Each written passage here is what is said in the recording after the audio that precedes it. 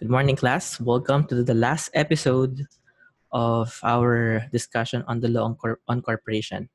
This morning, we're going to discuss the remaining topics, which will not take us long. Okay, so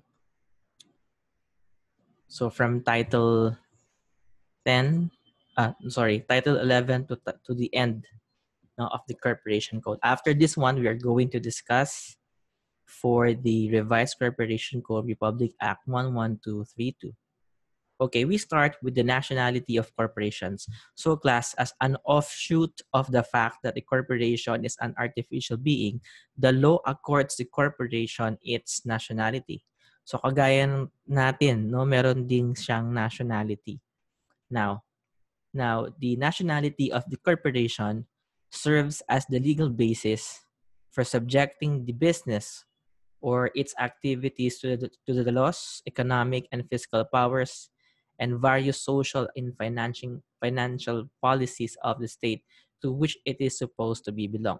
So by the nationality of the corporation, no, the corporation is being subjected to domestic laws of the country by which it is formed, organized, and existing. There are several tests, as you know, in determining what is the nationality of the corporation. The place of incorporation test provides that a corporation is to be considered a domestic corporation if it is formed, organized, or existing under the laws of the Philippines. Now, the place of incorporation test is the principal test that is being used in determining the nationality of a corporation. Now, okay, again, a corporation is a national of the country under whose laws it has been formed, organized, and is existing. Second is the control test. Now, under the control test, a corporation can be considered as a Filipino corporation or domestic corporation, no, if the stock, if the shares of stocks is owned by at least Filipino citizens or a domestic corporation. So again, the threshold amount is that the stock holdings must be at least 60% owned and controlled by such citizens. Okay.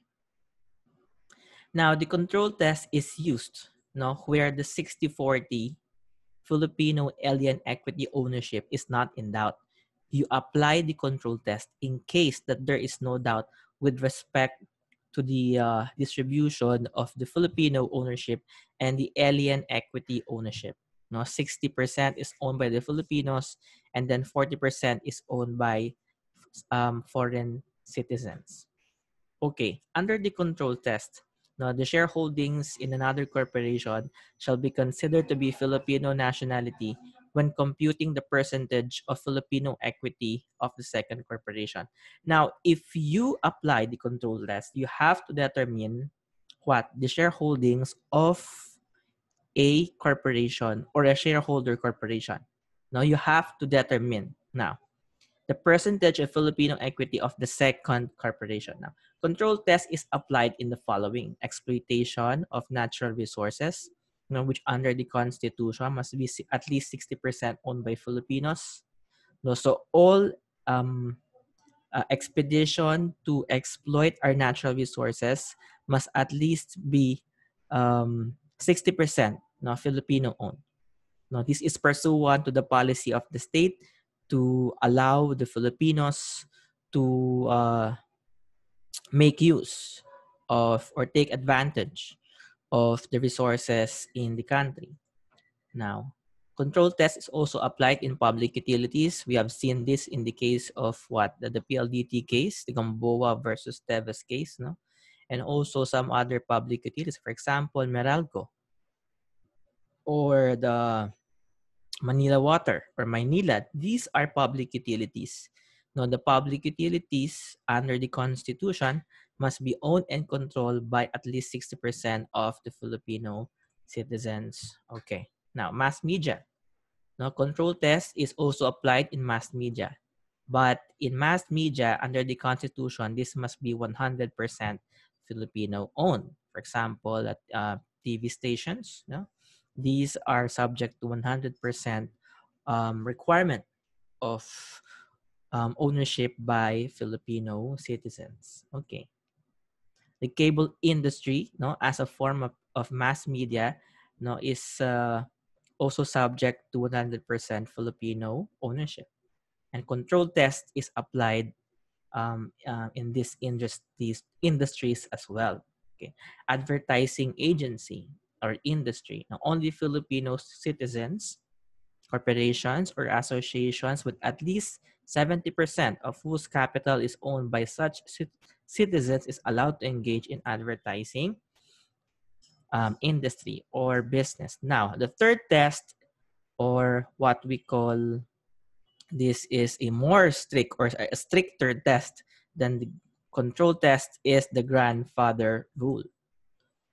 Now, if under the control test, you have to determine if at least 60%, no, um, of the stockholders or the shares of stocks is owned by the Filipinos, then under the control test, a particular corporation has already passed the has already, or a certain corporation is already considered as a Filipino or a domestic corporation if at least 60% of the shares of stocks is owned and controlled by such citizens. On the other hand, grandfather rule is stricter in the sense that in this method, you have to determine the nationality of the corporation by what? Breaking down the equity structure of the shareholder corporation.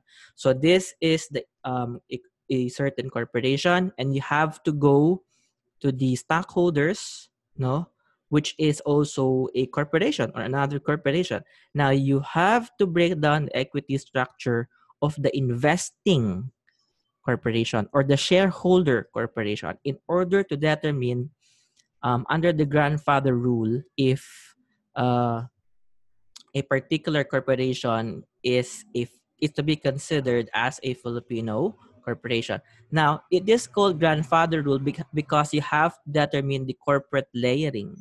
No, grandfather kasi merong three levels of determination from the corporation up to its what the father, which is what the stockholders or the shareholder corporation, and then you have to determine the nationality of the grandfather, meaning to say the third level or the third layer of corporate structure, which is what? The shareholder of the shareholder corporation. That is what I mean by the grandfather rule. It involves the computation of Filipino ownership, no, of a corporation in which another corporation of a partly Filipino and partly foreign equity owns capital stock. Okay. Okay. So under the grandfather rule, the percentage of shares held by the second corporation in the first is multiplied by the latter's own Filipino equity, and the product of this percentage or percentages is determined by the ultimate Filipino ownership of the subsidiary corporation. So you have to determine the equity structure of the investing corporation or the shareholder corporation. So by multiplying what? The percentage of shares held by the second corporation in the first, multiplied by the latter's own Filipino equity. So you have to determine the Filipino equity or ownership in the shareholder corporation, applying the grandfather rule. Okay, example, MV Corporation and AC Corporation have equal interest in XYZ Corporation. MV Corporation is 60% Filipinos or owned by Filipinos, while AC Corporation is 50% owned by Filipinos. By the grandfather rule, MV Corporation would have at least 30% Filipino owned in XYZ interest. So you have their MV and AC, that they are both corporate stockholder in XYZ Corporation. MV has 60% owned by Filipinos, while AC is 50% owned by Filipinos. Now, by the grandfather rule, MV Corporation would have 30% Filipino interest in XYZ, that is 60% of 50%, while AC Corporation would have a 25% Filipino interest in XYZ Corporation, which is taken from 50% of 50%. Hence, the total Filipino interest is only what? 55%. Now, note that the application of the test is limited to the issues of investment. Only when the corporation is less than 60% owned by Filipinos shall the grandfather rule be applied. Now, you will take note, class, in our example flashed in your screens. Now, the XYC Corporation did not pass 60% Filipino ownership because, again, you have to multiply what? The percentage owned and the percentage owned by the shareholder corporation in the corporation and the percentage of Filipino ownership in that corporation. In which case, MV would have what? 30% Filipino interest, and then you have 20% Filipino interest for AC Corporation. So 30% plus 25 equals 55%, which is not compliant with the requirements of the law, which is why under the grandfather rule, XYZ Corporation will not be able to surpass the requirements imposed by the Constitution. Okay. Now, class, you apply the grandfather rule and take note of this only when the corporation is less than 60% owned by Filipinos. So if the stock holdings or the shares of stocks is at least 60% owned by Filipinos, you do not apply the grandfather rule. What you apply is the control test. Now, in case that less than 60% is owned by Filipinos in a particular corporation, that is the only time that you apply the grandfather rule, in which case you have to determine the Filipino ownership of the shareholder corporation in order to arrive whether or not the corporation is to be considered as a domestic corporation or a Filipino corporation, or a Filipino corporation. Okay, non-stock corporation. Let us go to non-stock corporation class. We have discussed this before, that a non-stock corporation is where no part of its income is distributable to its members, trustees, or officers, subject to the provisions on dissolution. So class, a non-stock corporation is where the income or the profit of the corporation is not to be distributed to its members, trustees, or the board of, or the officers of the non-stock corporation. Okay, a non-stock corporation, provided that any profit which a non-stock corporation may obtain as an incident to its operations shall, whenever necessary or proper, be used for the furtherance of the purpose or purposes for which it was organized. So the profit of a non-stock corporation goes to the purpose of the non-stock corporation, or in the furtherance for the purpose by which the corporation was organized. Now, do not mistake the fact that a non-stock corporation does not earn profit. A non-stock corporation can earn profit, but the fact that it earns profit is only incidental to its operation. Now, a non-stock corporation also has the power to make profits and engage in business. Okay? Incidental profits obtained from operations, profit obtained from investment of accumulated funds, etc., etc., powers necessary in furtherance of purpose. Now, the mere realization of profits out of the operations of a non-stock corporation does not automatically result in the loss of its exemption from income taxation, as long as no part of its profit inures to the benefit of any stockholder or individual. Now, class, this concept means that whenever a non-stock corporation will derive profit from its operation, it does not lose its exemption from income tax, as long as no part of that particular profit will inure to the benefit of any stockholder, member, or individual.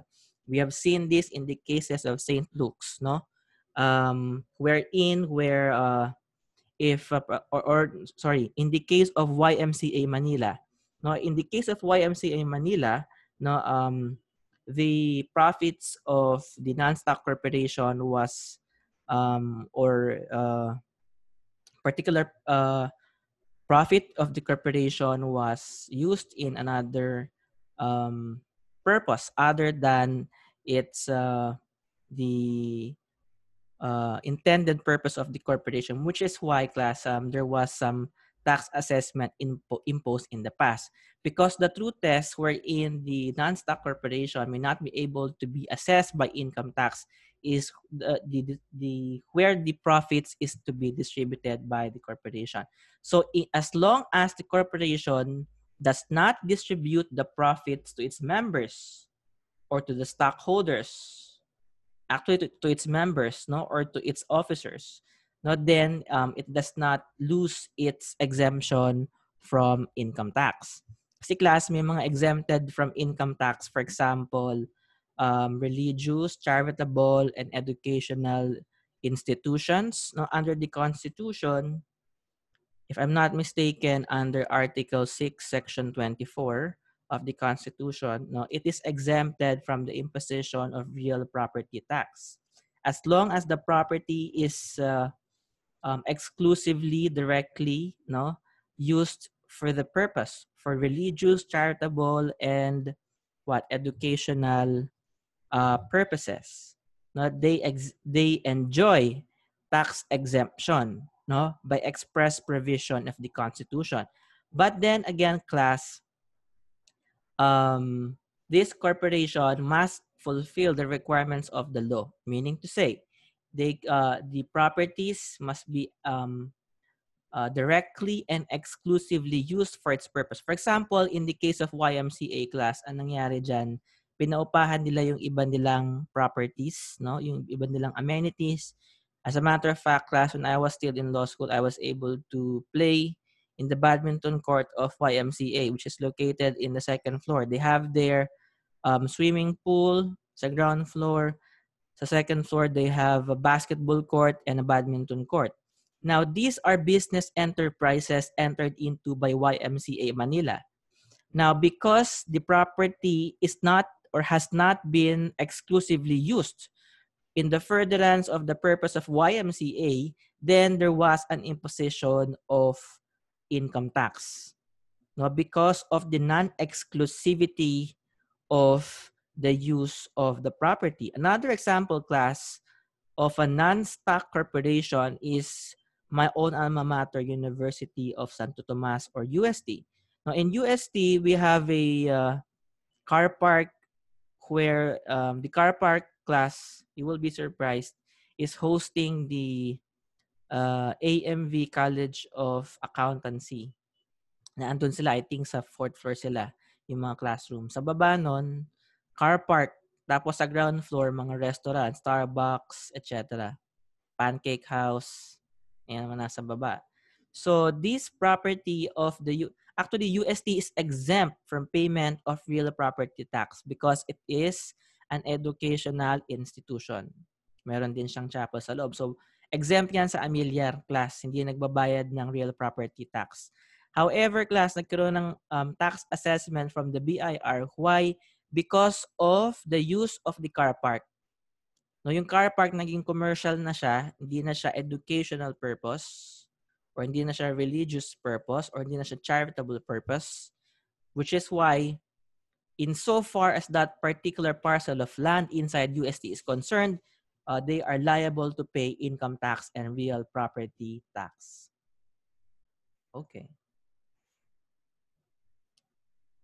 So it is not the earning of incidental profits that make the entity non-stock, but the actual or legal authority to distribute such profits to the officers or members. So eleemosynary purposes of a non-stock corporation, just read on your screens. Now, these are the purposes by which a non-stock corporation can be organized: charitable, religious, educational, etc., etc. Okay? Rules for distribution of assets upon dissolution. Okay, class. Tandaan nyo, ang important aspect sa non-stock corporation, class, is upon dissolution. No? Kasi, class, ang mga non-stock corporation, for example, a church or a school, maraming nagdo-donate dyan. Maraming nagbibigay ng properties dyan. Maraming nagbibigay ng lupa. Kasi noon, class, noong panahon ng mga Espanyol sa Pilipinas, pinaniwala nila ang mga Pilipino na kapag nag-donate ka, nagbigay ka ng property sa simbahan, yung kaluluwa mo pupunta sa langit. That is the old teaching of the Catholic Church, no, during the Spanish time in the Philippines, na maraming mga Pilipino ang nag-donate ng properties nila sa simbahan. In fact, kaya nagkaroon ng malaking lupa ang mga Dominican friars at that time because of the mass donations coming from wealthy Filipino families. So yan ang ano. Now class, konting trivia lang. Alam niyo ba yung Espanya Boulevard sa UST, yung tapat ng UST, it was donated. No, it was donated by a wealthy family, no? Pero meron silang kondisyon, kailangan ang ipangalan sa kalsadang ito Espanya, no, in honor of the King of Spain. Kaya yung UST class, ang address niyan, Espanya, Manila, hindi pwedeng paltan yung pangalan ng street na yun, yung Espanya, hindi pwedeng palitan. Kasi dinonate yun, class. Dinonate yun sa munisipyo, sa city government of Manila. Meron, ang pagkakaalam ko, I'm not sure if it's the act, I have not seen the contract of donation. But what I know is, ang kondisyones lamang ng pagdodonate ng Espanya, Manila is that hindi nyo pwedeng palitan ang pangalan ng street na to, kailangan Espanya, no, in honor of the King of Spain. Okay? Anyway, now class, these donations, no, minsan pag nag-donate ang isang pamilya, gusto nila ipangalan sa pamilya nila yung building na yon o yung lupa na yon. No? So pag nag-donate ang isang family sa isang non-stock corporation o sa simbahan o sa eskwelahan, no, public school ba yan o whatever, or a Catholic school, pag nag-donate ka dyan, pwede mong ilagay sa deed of donation yung mga kondisyones. Pag nag-donate ka sa simbahan, pag nag-donate ka, pwede mo ilagay doon, kailangan itong lupa na ito ay gagamitin bilang lupa ng simbahan. Hindi pwedeng ibenta. Pag binenta ito, no, babalik ang ownership doon sa donor. So yun ang tinatawag nating conditions requiring return, transfer, or conveyance. Kasi minsan, class, dinodonate ang property for a particular purpose. Masyado kang mayaman, no? Or iniisip mo na accomplished ka na, hindi mo na kailangan tong property na to, donate mo sa simbahan, sa eskwelahan, pwede kang maglagay ng kondisyones na kailangan itong lupa na to gagamitin lang sa ganitong purpose. Ngayon, halimbawa, pinatayuan ng simbahan o pinatayuan ng eskwelahan ng performing arts theater. O kaya ginawa niyang market, mga tindahan, mga kantin. Tapos hindi iyon ang kondisyones ng donor o ng nagbigay ng property, pwede itong bawiin upon dissolution. No? So assets held by the corporation upon a condition requiring return, transfer, conveyance, and which condition occurs by reason of dissolution. Pag merong nakalagay na kondisyones doon sa donation ng property at hindi nasunod yung kondisyones na hiling ng nagbigay, pwede itong bumalik doon sa may-ari o sa dating may-ari. No, the ownership can revert back to the donor in case of non-fulfillment or failure to fulfill the conditions imposed by the donor. Okay. Now, what about those assets which have not been imposed a condition but is subject to limitations permitting their use only for charitable, religious, etc. purposes? No? Pero walang kondisyones na pag hindi nasunod, babalik sa owner. Ano mangyayari dyan, class? i-distribute yan to corporations which are engaged in activities which are engaged in activities which are substantially similar to the purpose by which the property is donated. So class, you have to determine if there is a condition for the return of the property.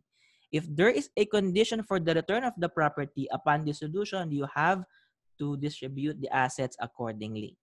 Babalik mo yan sa donor. Or kung patay na yung donor, sa estate ng donor or sa heirs ng donor. Okay? Now, if there is no condition or if the property has been donated without a condition requiring return, then you have to distribute the property of the non-stock corporation to corporations engaged in activities in the Philippines with substantially similar purpose. Take note and take note. Okay. Okay. Closed corporation class. Memorize the requirements of a closed corporation. Ha? Tandaan nyo yan. The numbers of stockholders must not exceed 20. There must be a restriction on the transfer of issued stocks, which should not be more onerous than giving the right of first refusal in favor of the stockholder of the corporation, and that the stocks may not be listed in the stock exchange, nor should they be publicly offered. Okay? So those are the requisites of what? A closed corporation. Memorize these requisites. Okay? Now, special rule on stock ownership. Although these three requisites are present, no, if at least 2/3 of the voting stocks, or the voting rights is owned and controlled by another corporation which is not a closed corporation, then it will not be considered as a closed corporation. I will repeat, even if these three requisites are present or applies, no? If what? At least 2/3 of the voting rights or the voting stocks is owned or controlled by another corporation, which is not a closed corporation, then you cannot consider that corporation as a closed corporation. Okay? In a closed corporation class, what is peculiar is the manner by which the affairs of the corporation is managed. If it is a closed corporation class, wala nang board of directors usually kasi wala pa silang 20. No, wala nang board of directors. The stockholders themselves can directly manage the corporation, no, and perform the functions of directors without need of election. No, when they manage, stockholders are liable as directors. There is no need to call a meeting to elect the directors, and the stockholders themselves are liable for tort. Okay. Business prohibited from incorporating as a closed corporation. Class, familiarize yourselves in these businesses. These businesses may not register as a closed corporation. Take note, class, mining, oil company, stock exchange, banks, insurance companies, public utilities, educational institutions, other corporations declared to be vested with public interest. No? They are not allowed or they are prohibited by law from registering as a closed corporation. No? So in order to determine class, if the restrictions on the transfer of share is valid, you have to what? To check the articles of incorporation, the bylaws, and the stock certificate. The restrictions on the transfer of shares must all appear in these three documents. Otherwise, the restriction will not be binding on any purchaser in good faith. Okay. Okay, alam nyo na yan. Okay, issuance of or transfer of stock in breach of qualifying conditions. If the stock is issued to any person not entitled, certificate of etc. etc. Okay, I leave this to you. These are self-explanatory concepts. Okay. Preemptive right. Put a star. A 5-star class in this concept. Preemptive right is a very important concept now in the corporation code. Now, class, you will remember a preemptive right is the right of a stockholder to subscribe to the unissued shares of the corporation. Now, again, a preemptive right is the right of the stockholder to subscribe to the unissued share of a corporation. Now, class, preemptive right is different in a closed corporation. Now, the treatment of preemptive right is different in a closed corporation. It extends to all stock to be issued, class, including reissuance of treasury shares, whether for money, property, or personal services, or in payment of corporate debts, unless the AOI provides otherwise. Class, okay. No, in a closed corporation, the exercise of the preemptive right applies to all stock to be issued, no, including the reissuance of a treasury shares, unless the AOI provides otherwise. Okay? Now, deadlocks. Now, this happens when the business and affairs of the corporation can no longer be conducted to the advantage of the stockholders in general. In case that deadlock exists, any stockholder can file a petition to the SEC to take necessary steps to break the deadlock. No? The SEC can order the amendment of the articles of incorporation or the bylaws, or to appoint a third party as a provisional director who is an impartial person. No? A provisional director is not a stockholder nor a creditor of the corporation.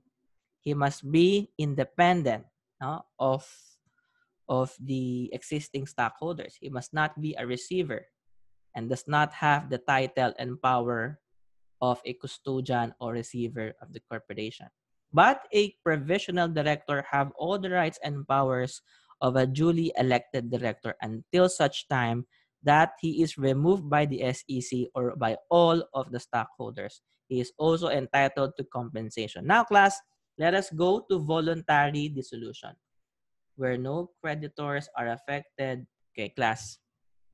Sa dissolution, class, tandaan nyo lang dyan, kapag may creditors affected, when no creditors are affected, you only file an administrative application for dissolution with the SEC. Take note of the voting requirements, majority vote of the board of directors, and at least 2/3 by the stockholders. Okay? Okay, the copy of the resolution certified by majority of directors and countersigned by and filed with the SEC. The SEC must issue a certificate of dissolution because you remember, class, that the only way by which a corporation can be dissolved is with the consent or approval of the state, which is why the law requires that a corporation must obtain a certificate of dissolution from the SEC. Where creditors are affected, you don't file administrative application, but you file a formal petition for dissolution with the SEC with due notice and hearing to the duly to be to the duly to be duly conducted. Okay. Now you have to furnish copies to the creditors of the corporation. It must be signed by majority of the board, etc., verified by the vice president or secretary or one director or trustee. So these are the requirements. Take note and take note. Okay. The order must be published once a week for 3 consecutive weeks. Now, after 5 days notice or 5-day notice from expiry date, the SEC will commence to hear the petition. and objection if there is any. Now, if lawful, it shall order the corporation dissolve, provided for the disposition of the properties, and may appoint a receiver. Okay? You can also dissolve a corporation by shortening its corporate term. Now, through the amendment of the Articles of Incorporation by a vote of 2/3 of the outstanding shares. Okay. The notice of dissolution must also be published for 3 consecutive weeks. You have to list down the corporate creditors with their consent to the shortening of the corporate term. Submission by majority stockholders, undertaking to personally answer for any outstanding corporate obligations of the corporation. You have to submit the latest audited FS, which must not be earlier than the date of the stockholders meeting, approving the amendment to the Articles of Incorporation, and a tax clearance from the BIR. Okay? Involuntary dissolution. A corporation may be dissolved by the SEC upon filing of a verified complaint after proper notice and hearing on the grounds provided by existing laws, rules, and regulation. Okay, by expiration of the corporate term dissolution of the SEC on the grounds under existing law, you failed to organize or commence business within 2 years from incorporation, or you are continuously inoperative for 5 years. You failed to file the bylaws within 30 days from the date of issuance of the certificate of incorporation. Class, these are the grounds, no, by which the SEC can involuntarily dissolve the corporation. Okay? Fraud in procuring the certificate of registration, continuance of business not feasible as found by management committee or the rehabilitation receiver, serious misrepresentations, and failure to file required reports. Okay.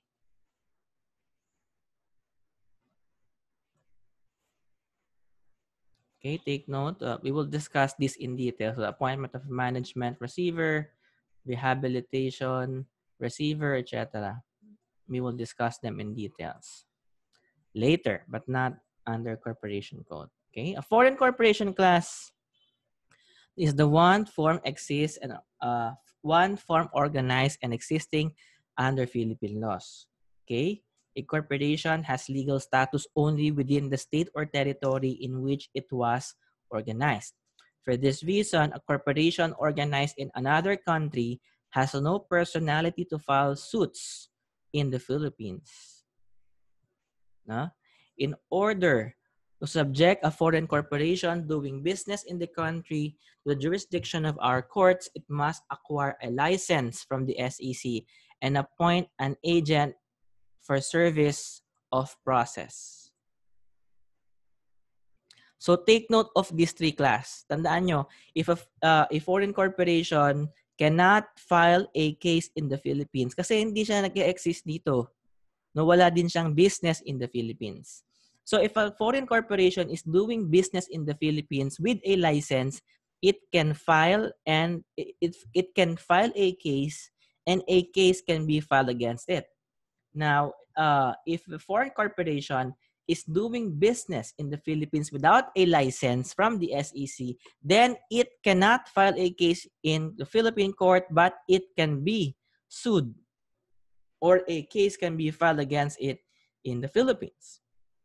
Now, if a foreign corporation is not doing business in the Philippines, or is doing a business on an isolated transaction, it can sue and it may also be sued. So the doctrine of doing business under Section 3D of the Foreign Investment Act of 1991. So these are the enumeration of what is meant or what is the definition of a foreign corporation doing business in the Philippines. If you solicit orders, if you enter into service contracts, if you have open offices, whether called liaison offices or branch offices, the appointment of representatives or distributors domiciled in the Philippines or who in any calendar year stay in the country for a period totaling 180 days or more No, you will be considered as doing business in the Philippines under the Foreign Investment Act of 1991. Okay? Participating in the management, supervision, or control of any domestic business is also considered as doing business. And any other acts that imply continuity of commercial dealings or arrangements, no, etc. So these are the matters which are not considered by the Foreign Investment Act of 1991 as doing business in the Philippines. Mere investment, no, as a shareholder by a foreign equity is not doing business. Having a nominee director or officer. Kasi class, no, if you have ownership of shares, then you can what? You can nominate a director to represent its interest in such corporation. And it will not amount to doing business in the Philippines. Appointing a representative or distributor domiciled in the Philippines which transacts business in its own name and for its own account. So the true test is that what there must be continuity of commercial dealings and arrangement, and that the act of or works exercise is for the purpose of the organization of the foreign corporation. Okay? Contract test. Okay? As long as the contract is perfected and that the services is consummated outside the Philippines, then it will not constitute doing business in the Philippines, even if the products themselves should be manufactured or processed in the Philippines by locals. Okay? This ends our discussion on the Corporation Code of the Philippines. No? So after this one, we will discuss the revised Corporation Code of the Philippines. Okay, thank you and have a nice day.